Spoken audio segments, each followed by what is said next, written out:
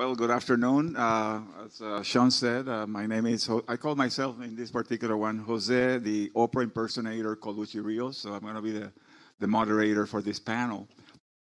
And before we start introducing the other members of the panel, I would like to thank the USPTO for this invitation. It's interesting for you to know, I used to be a patent examiner, and for some reason, apparently they like me because they keep inviting me for this event. So thank you for the USPTO to do that.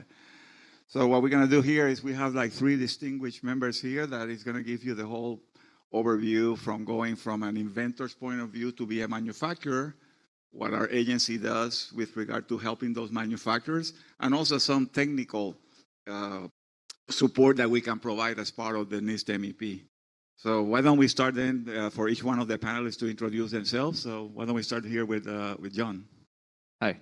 My name is John Gaskins. I'm a CEO of Laser Thermal. We're a small, and by small I mean about 10 people, manufacturer down in Charlottesville, Virginia, and we manufacture sort of high-end thermal metrology tools, so things that are of use for semiconductor and power electronics industries. And I came out of UVA and an academic background, so I have far and away the least experience in manufacturing on this panel. But I thankfully have been able to connect, as Jose was saying, with a lot of people who are very knowledgeable. So hopefully the perspective that I can give is one of failing and where to find friends who can teach you how to maybe not fail as much. I'm Steve Dalton. I'm with GenEdge. GenEdge is a MEP, which is a manufacturing extension partnership. There's a MEP in every state of the United States plus Puerto Rico. And what we do is actually provide support through consulting services for manufacturing, research and development, and engineering firms. Good afternoon, everyone. I'm Marlon Walker. I'm the technical manager for Matter, which is the MEP Assisted Technology and Technical Resource Service. More on that later.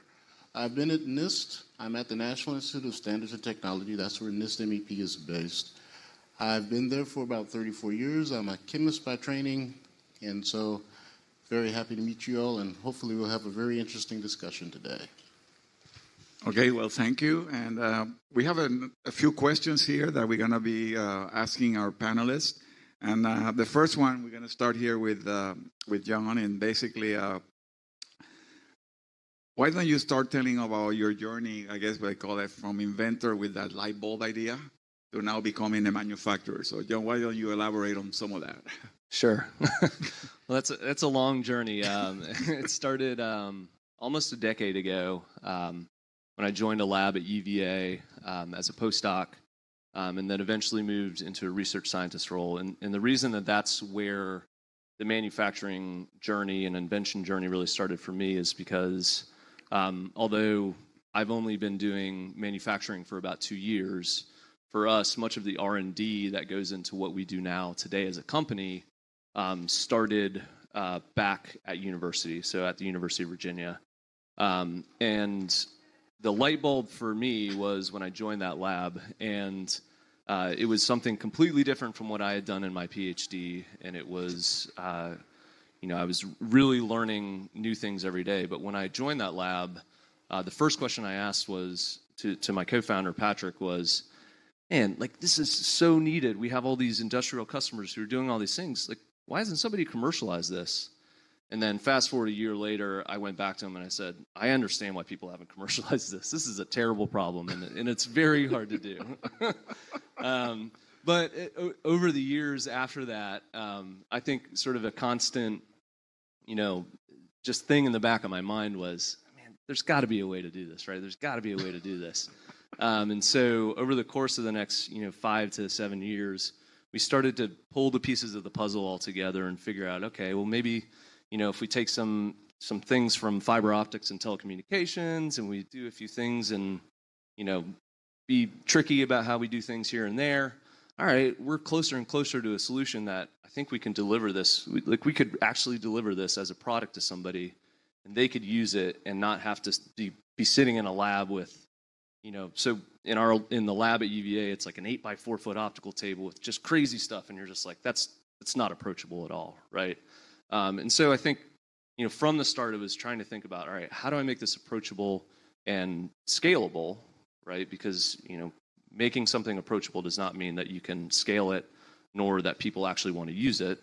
And so from that sort of light bulb way back at the beginning to where we are now, being in manufacturing for the past 2 or 3 years, a lot of those concepts that we learned at the university, being in touch with vendors, understanding who your salespeople are, having relationships with them. There are a lot of things that are relational about manufacturing. I think I've heard that a few times. Like, relationships in manufacturing matter. There are people, especially in my case, who know so much more about things than I do, right? And so leveraging those relationships and trusting those people who know more than you, these guys over here, is a really important part of getting to a place faster than you could by yourself, right? You cannot do things in manufacturing and in invention and in pretty much anything in life without trusting and leaning on other people who have expertise and making sure that that is where you go when you're just like, I have no idea what I'm doing. Thank you, John. And let me then apologize to Steve and Marlon, because that's going to be a very hard act to follow. So sorry, guys. But anyway, John mentioned that these two guys actually helped him doing this whole transition from this light bulb all the way to the manufacturing and commercialization, which is not the same thing. So, Steve, why don't you tell us, what was your collaboration here with John? It was kind of interesting. It's probably been about a little over a year ago. I happened to be in a hotel up in Charlottesville, Virginia, and John calls me late one afternoon at 4:30 and says, Steve, I'm not sure you can help me or not, but I saw this website, I ran into it, and I just want to see if you might be able to be a support to me. And so 8:30 the next morning, I was at his office, and we happened to have, I guess, a grant that worked out well for him, and we actually started with him. We've been working with him ever since, and it actually started out first with what's called a market commercialization assessment. We sat down with John and his group, and we went over his current state, where he is currently, and also looked at how what the future state of his market commercialization plan would be. So he was able to look at that, look at different aspects where he is currently and where he needed to be. And we actually had somebody from our organization that's expert in marketing research and kind of market planning, kind of helped him and his company through that. From that, we were able to help him with 2D layout. So he has a location, and so where to put machinery, where everything kind of flowed in the process. We actually brought an engineer in.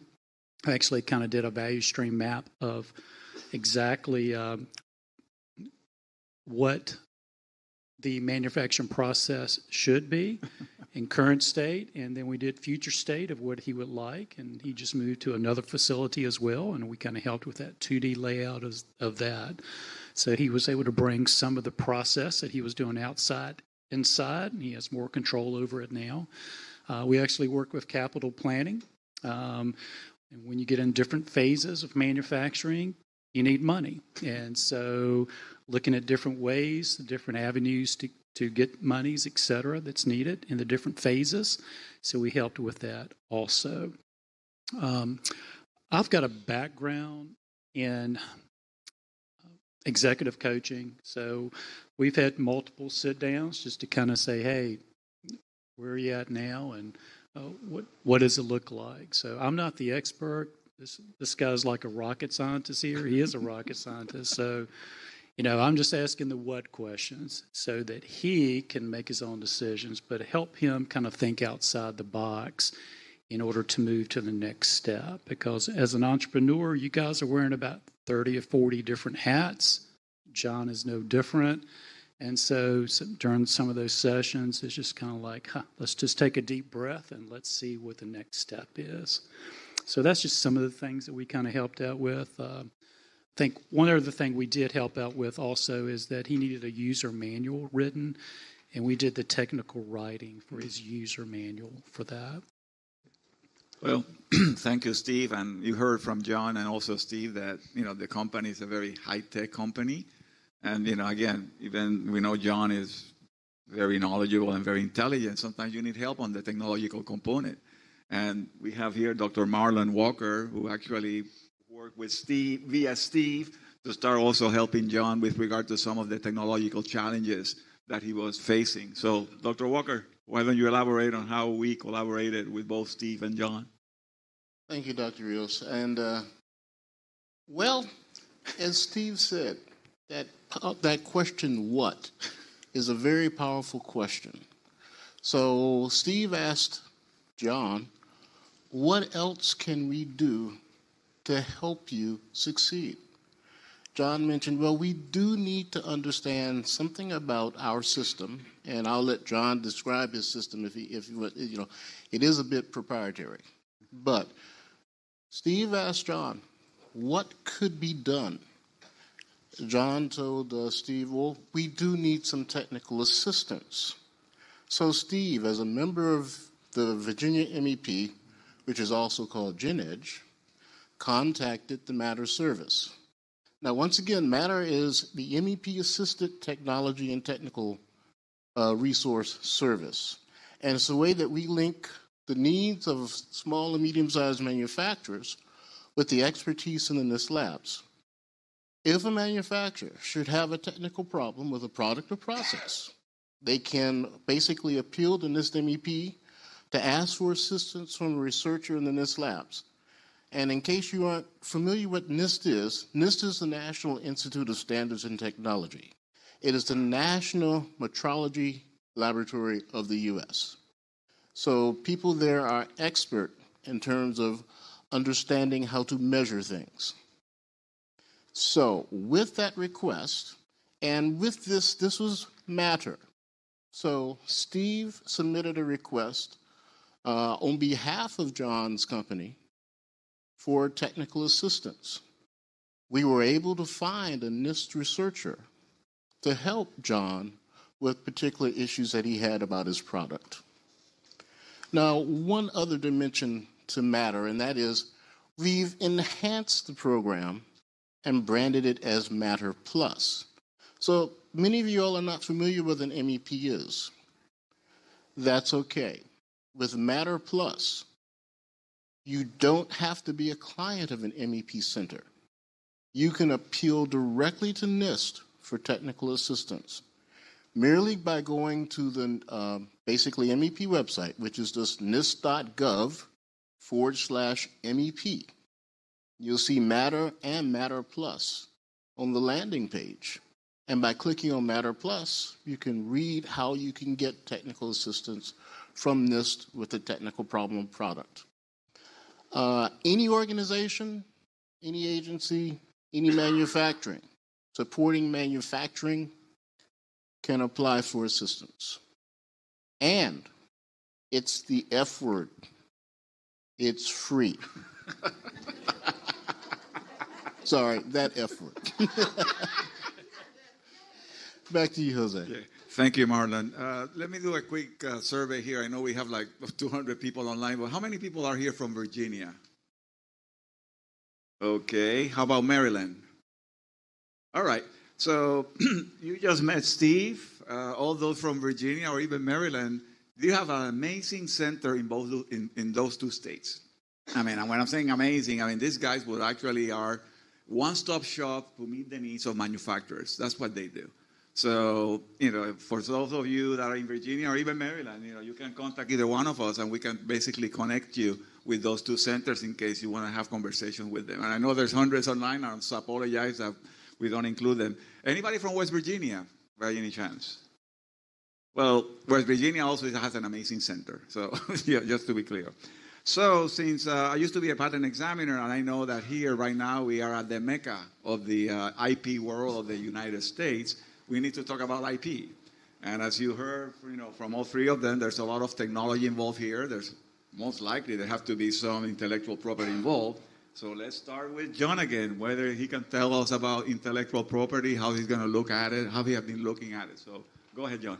Yeah, certainly. So I think, again, it sort of stems back to my time at UVA when we were coming up with these concepts that were helping us translate from the lab scale to the, ultimately the commercial scale. One of the things that we always thought about was, are there places where we can protect what we're thinking about, what we're creating, what we're talking about? And the first step in that was always for us was a provisional patent, which I know that's been talked about in previous sessions as well. But that was always a first step for us. I think I heard at least one person say earlier, because you then get 12 months where you figure out all those things that you don't understand and that you don't know. And for us, it's even gone beyond that, where we're at the point now for our first patent that I believe we filed in 2015.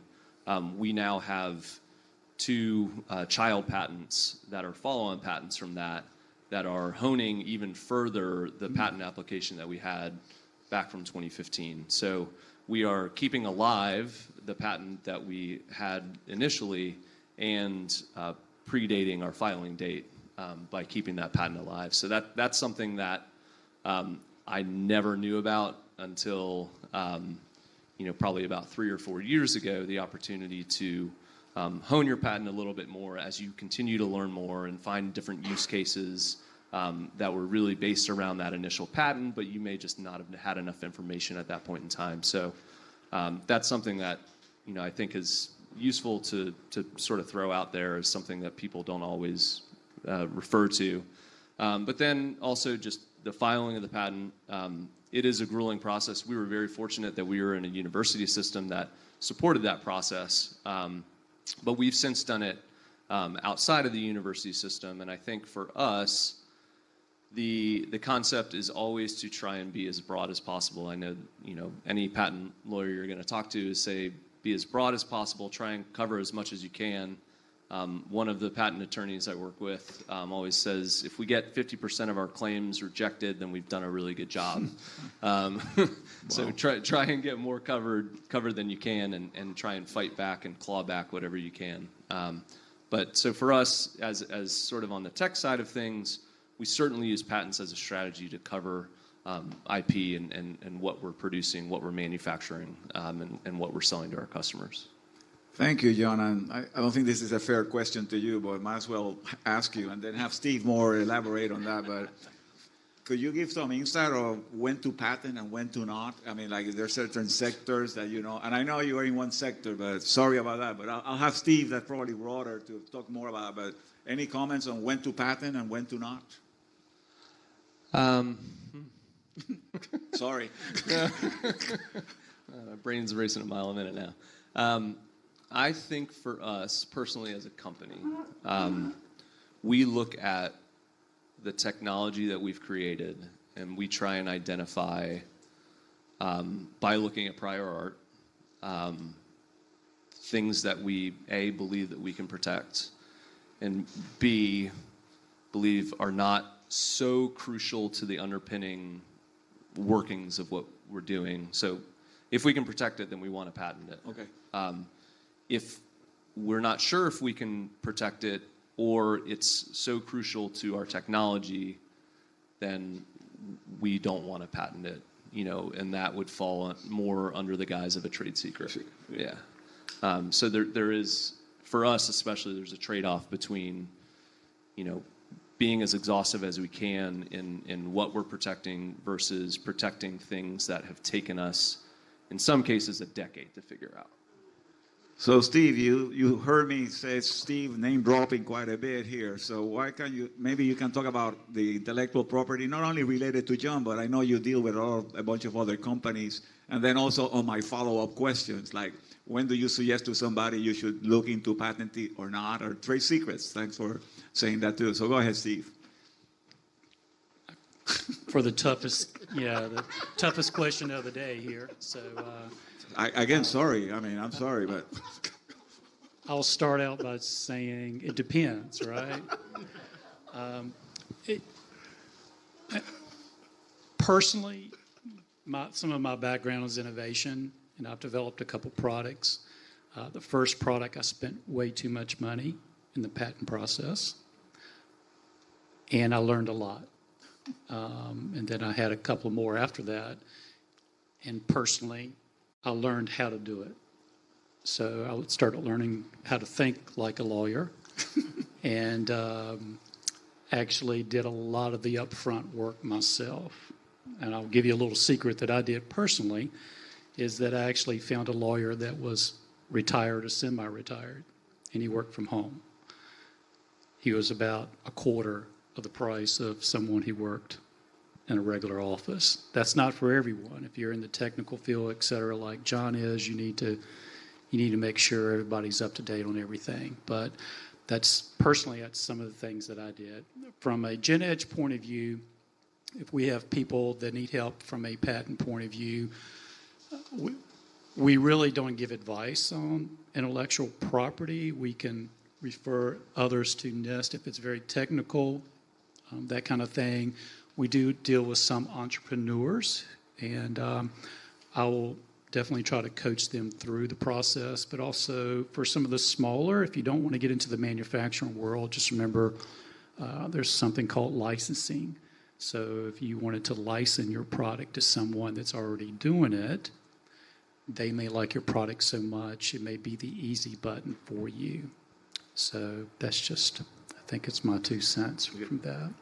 Thank you, Steve. And Dr. Walker, by the way, and I told him to stop that nonsense. He's very shy, so he doesn't really tell you that he's actually a true scientist, and he works like probably 20 plus years as a scientist at NIST, doing like really high-tech developments in the area of science and technology. And because he was there, he had to work with the Technology Partnership Office, thinking of whether or not what he was working on basically can be patented, could be protected, and then put it in our portfolio of technologies that can be then, commercialized. So maybe now you can talk about intellectual property, not only from the standpoint of your job now, which is basically helping small manufacturers, but also your professional experience before as a scientist looking at intellectual property. And again, sorry, apologies, it's all improvised here.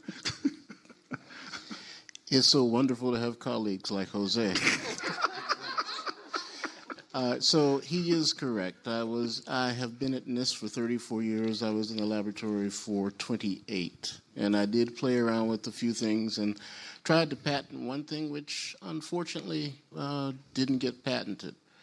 But in my current job, because I have been at NIST so long, I'm great at facilitating, understanding who might be able to answer what questions that come our way in terms of Matter and the Matter Plus services. With issues involving intellectual property, let me just say this about Matter and Matter Plus. If you were to ever submit something, we do our best to keep your information, your proprietary information, confidential. We talk to mainly federal employees, unless you give us permission to talk to others, because federal employees are covered by the Trade Secrets Act, so they aren't supposed to say anything about your information. Any ideas, any concepts, anything like that involves intellectual property, we do have, as Jose mentioned, the Technology Partnership Office. And they handle all these things, including if you were to get into a relationship with a NIST researcher and you said, well, I want an NDA, then the Technology Partnership Office would offer you a NIST NDA, because that would probably protect the NIST scientists best. But in terms of issues like that, as well as potentially CRADAs, Cooperative Research and Development Agreements, or NIST actually now has a CRADA Lite, if you will, which is a research collaborative agreement, the Technology Partnership Office would handle all details relating to that. Thank you, Dr. Walker. Can I touch on something Steve said? Okay, we'll let it go this time, but go ahead. Steve briefly mentioned something that triggered something for me, and it's something that we're dealing with now. He said whether it's worth it to patent it, which is a question that you do have to ask yourself, because money does not grow on trees, and you have to protect your resources. If you spend all of your money protecting your idea and your equipment, your invention, you may never invent it.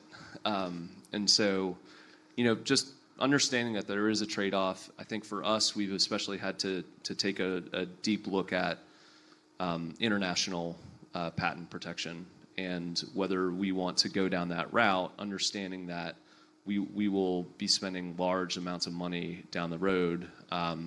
And is there a point where it may not matter? And, is that 10 years into the life of our patent that we're selling internationally, at which point we have 10 years of protection and we may not care anyways? So just sort of like, it's not always that, we're definitely going to patent everything everywhere we can. That's not a reality of life when it comes to economics and getting beyond an invention and going to commercialization and running a business and, some of the hard decisions you have to make. Thank you, John. And for you that don't know me, some people claim that I'm very opinionated, and, that's fine. I mean, I can live with that. But I do listen to people, and I'm listening to them, and I know John brought up the point that in addition to basically manufacture things, you have to worry about other things. And one of the things that he mentioned was workforce. So let me mention, I'm part of NIST also, from the Manufacturing Extension Partnership. I used to be a regional manager. Actually, I work very closely with GenEdge. That's the reason I know them very well. And right now, our organization has very focused right now on three things. One of them is innovation and technology, which is the reason why we love GenEdge, because they're probably one of I cannot say are the top one because other people get upset, but they were one of their top centers with regard to innovation and technology. I'll say they're the best one.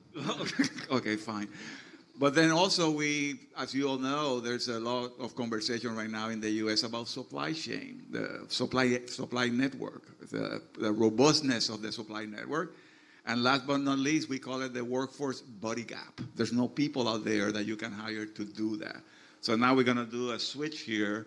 And this is your fault, John, because you were the one that mentioned about people. And I know that Steve also basically has that he has to worry when people tell them, I need people, Steve, where can you find them? And that's what I know a lot of what Steve is doing. So let's switch here and let's start again. Well, let's start with Steve first, since you deal with that like every day with a bunch of companies about the workforce body gap and what can you do, are you doing right now? Yeah, with GenEdge, we do consulting. So when we go into manufacturing, says, what's your two top gaps that you have within your manufacturing facility? One or two is going to be, can you get me bodies or can you get me people to work? And so one thing that we do, one thing about GenEdge, since we receive monies from nationally, from state, and we provide cash, we do cash business as well. So one thing that we do is we connect people. So everybody from NIST in general to the local economic developers, SBDC, Go Virginia, workforce development, SCORE, whoever it may be, we connect people in those areas as well. And even the community colleges. I've actually go and visit community colleges in my area directly with their workforce to make connections to manufacturers, to make sure that they are connected and to figure some way to get the workforce in place for them.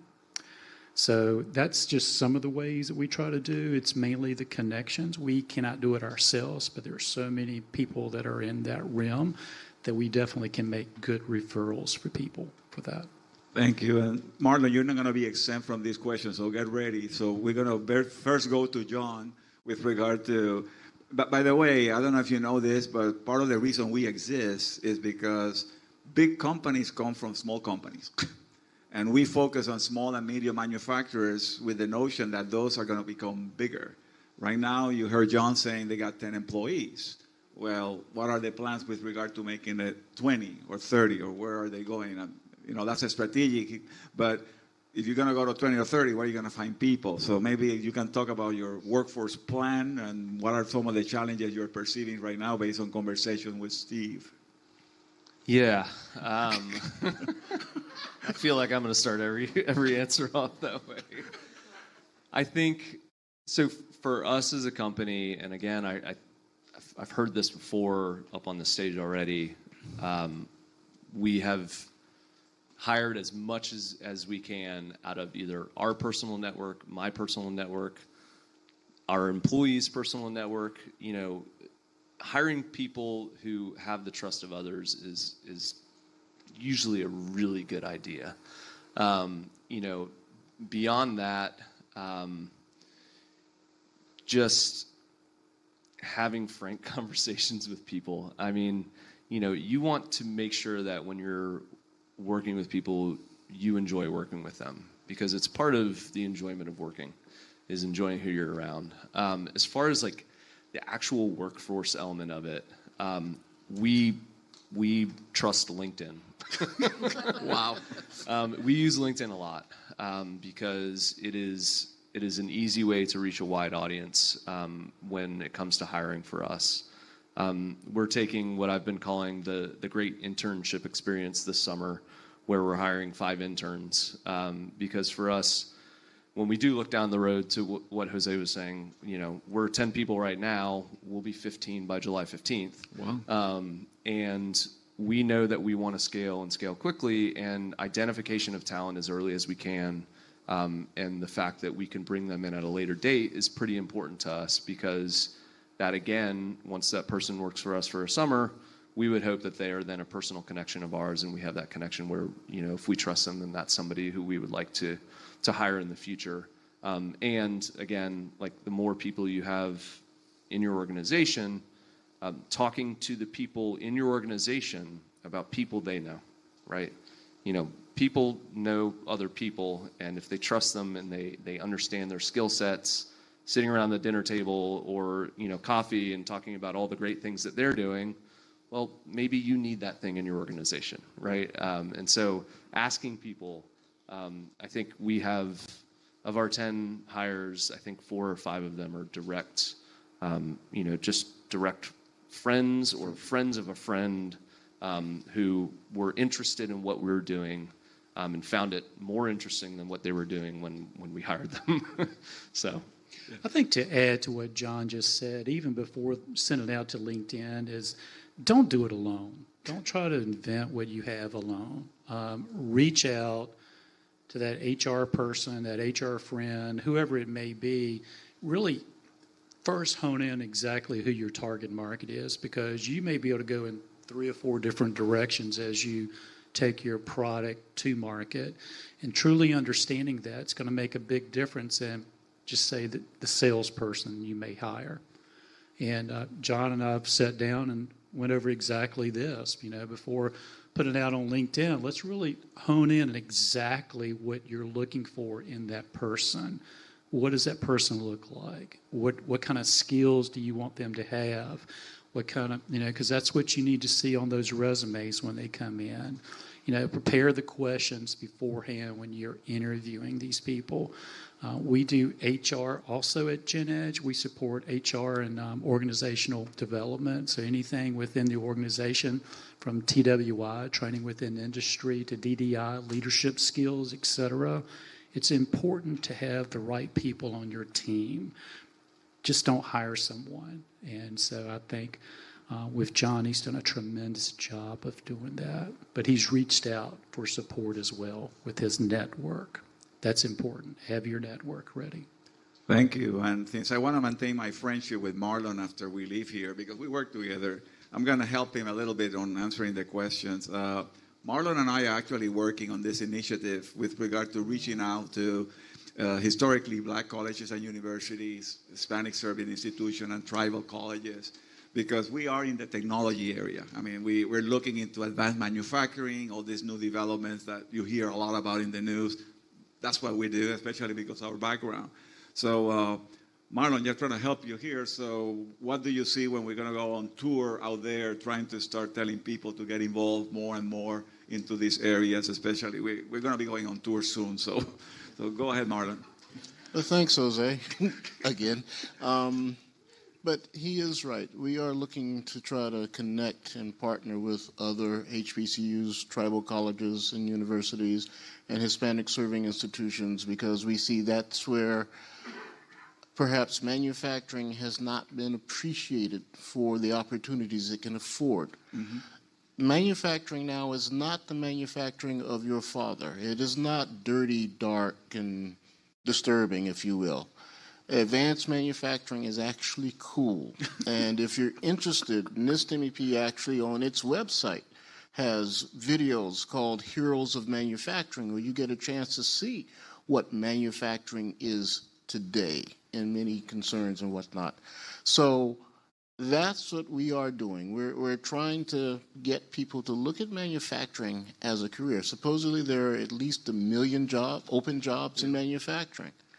And there have been some pushes toward trying to automate things because people can't find workers. Mm-hmm. That being said, there's still tremendous opportunity for employment and careers in manufacturing. And we want to let people know this is an area they should look to. Thank you. We're still friends. We're okay? Yes. Yeah. One thing about the workforce component at the headquarters where we both are, we work closely with the centers, especially centers like Genesh that are at the forefront, and see what does a manufacturer needs to attract people. I mean, so it's not just putting an announcement going to pay you $15, $20, $25 an hour. I mean, it's just because if somebody comes in with 50 cents an hour more, you lose it. So we're working together on basically transforming organizations to be a place where people can develop a career. So it's not a job, it's actually a career. So that's something that I give credit to them. You can tell from my age that we were in that you put a paper on a door saying we're interviewing people, come in, and no, that doesn't work anymore. So now we're going to do a switch here. We're going to talk about supply chain and the supply network, because if you're going to make something, I'll guarantee you're going to need somebody to actually provide you some of the materials that you're going to need. We're kind of on a time. I don't know, Sean, help me here. There's a question, or how do you want to handle those? Or we finish? You let me know. All right, go ahead.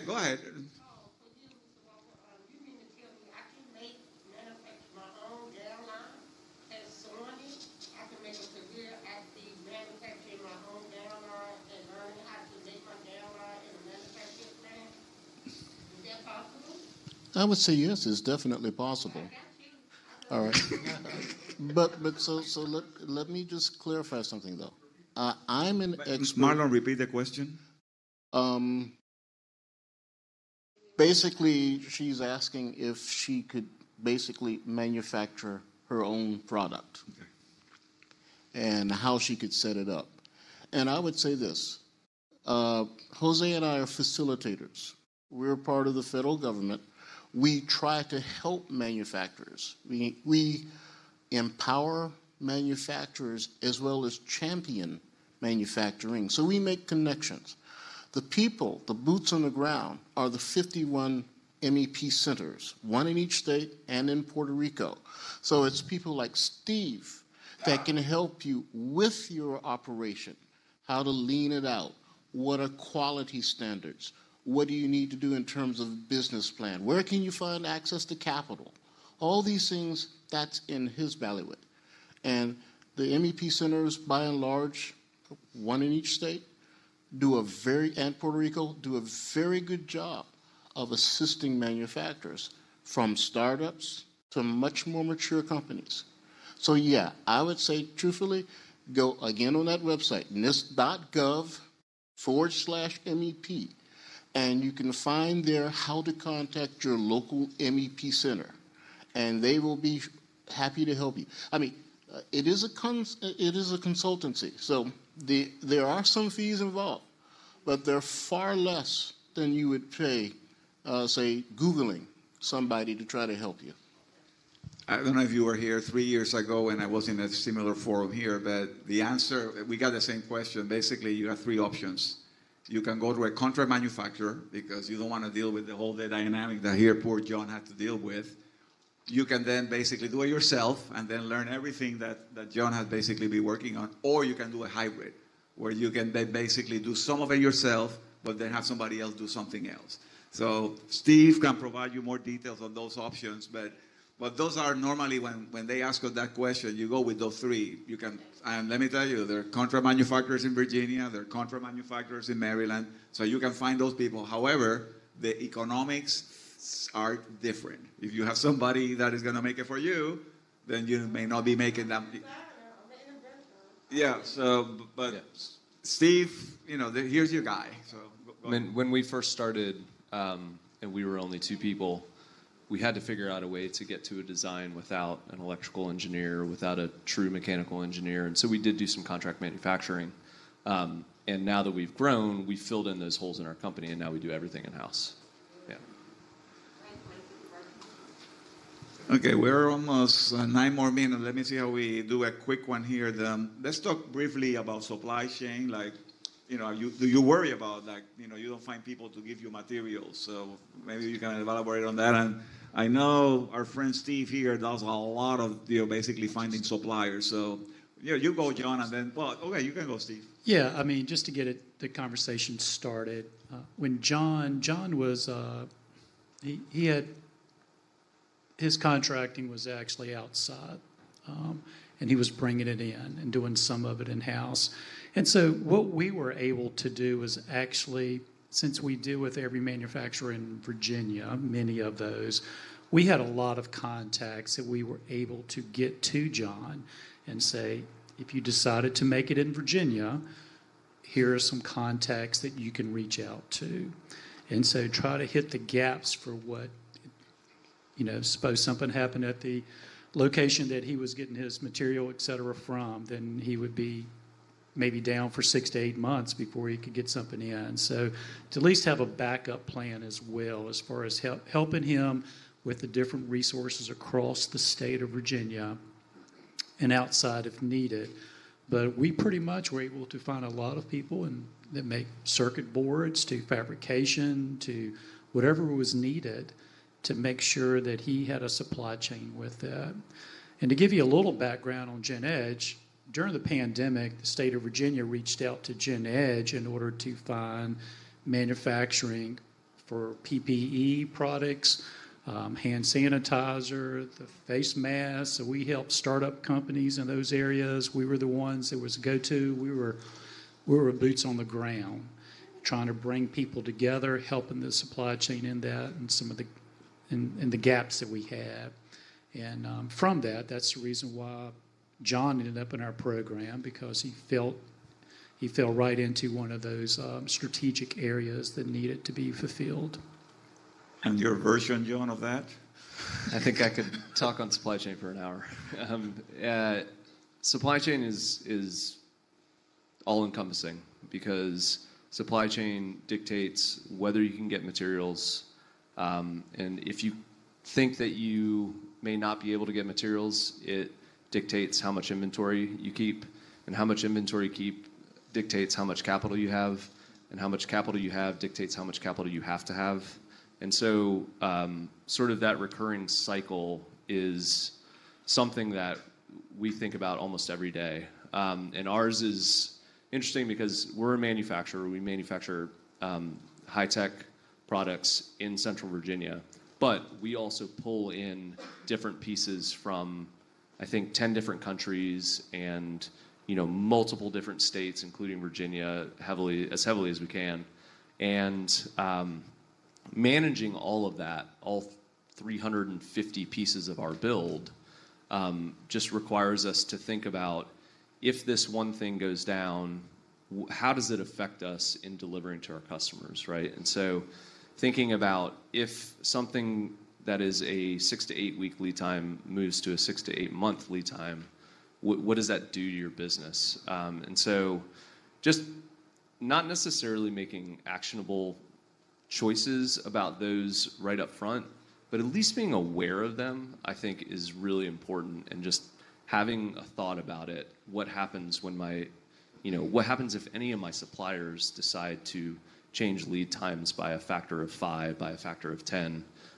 Do I have other sources that I can go to, right? Early on when we were starting manufacturing, we had a few manufacturers that we used that ended up not being very reliable. And so we had to go and find other sources to get those. And I look back on that and think that it's one of the best things that happened to us because we have multiple places that we can get almost everything that we have now. And so we had to think about it from a design perspective, and it forced us to make some really hard choices early on. And I think not necessarily making those choices early on, but at least thinking about them and just thinking about where do I source my materials, what is the most pivotal thing in what I'm manufacturing, and then thinking about where could I get that if I couldn't get it from that person or from that company. Yeah. We're almost done. We got 5 more minutes, so each one of you will get 1 minute to give some advice here to our innovators. But before that, I knew Marlon was a very shy guy. I had no idea that Steve was also. Let me tell you one thing about COVID, what these people did. You know, when COVID happened, and I know a lot of us lost some friends and family, these centers, and I was right in the middle trying to figure out what they were doing. They were out there because if you don't know this, manufacturing still was working during COVID. I mean, manufacturing was still operating. These guys would actually start identifying how can they pivot to start making all this personal professional equipment. I went to a webinar that these people organized where they have 500 people connected basically on the webinar to figure out what is regulated and what is not regulated under the PPEs. Unreal. Because there was a lot of noise out there, and that's what these guys do. They were also the interface, basically because everything was assigned to the state government, the emergency management. They were the one that connected the manufacturers to the emergency management agency to the clients, like the hospitals. So they came up, and then they started doing it, and now they're back to the new normal, I guess they call it. So guys, to wrap it up, I need a 1 minute.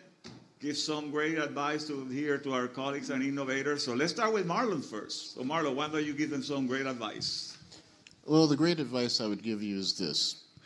Contact your local MEP center. If you need assistance in terms of all the things that we talked about today, if you're interested in assistance in terms of Matter or Matter Plus, certainly Matter Plus, really go to the website, nist.gov/MEP. Hit the Matter tab and Matter Plus tab, and you can actually, at the bottom of the page, make a request. And the Matter Plus team, of which I'm one member and Jose is actually another, will look at your request and see if we can't find someone at NIST that can assist you. Steve? Okay. I would say you all wear a lot of hats. Don't do it alone. Build a team of support staff, whatever that looks like, friends, family. Reach out for expertise in different areas. Don't try to do this by yourself because you will burn yourself out. We are here from a manufacturing point of view to be a support to you. You have SBDC that can help you with many things as well. But if you're in the process or going to manufacture it yourself, please reach out to us. And I guess the last thing is don't give up. Live your dream, make memories. Yeah. John? And I'm just going to parrot what they just said because, I think the thing that's been the most helpful for me in my journey is, you as an inventor know what you're inventing and what you're trying to manufacture. But the important thing is knowing all the things you don't know and trying to find people around you who know about those things. So this is Matter, and connecting to NIST for, maybe getting to a standard. This is connecting with MEP, with SBDC. Virginia has VIPC, which is Virginia Innovation Partnership Council. There are just, I've been blown away consistently at the number of resources, and most of them being free, that are available to you. And, use them. They're incredibly helpful, and they're there to make sure that you can succeed as much as you can. For me, basically everything they said, and one more thing. Sean, show your face here one moment. Here's their guy. This guy is amazing. I love him to death. He's like a brother to me. So go to him, then he will refer you to me again. But keep your dream, though. I really envy you guys. I never basically made that step to becoming an innovator. I always had to work for somebody, but I hopefully my next quest, I become one of you. But thank you, Sean. I always love it. So, and thank you, guys.